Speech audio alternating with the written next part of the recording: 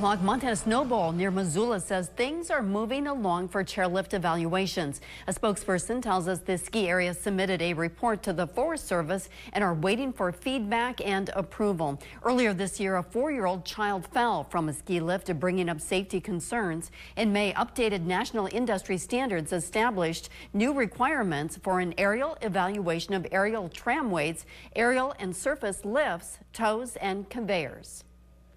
I put my kids on the lifts. I want it to be safe. Everybody wants it to be safe. And, we're excited for hopefully a good ski season that we all get to enjoy it. And we're looking forward to it. Morris says the ski area expects to open on December 8th, weather permitting. We'll continue to follow the story and bring you updates.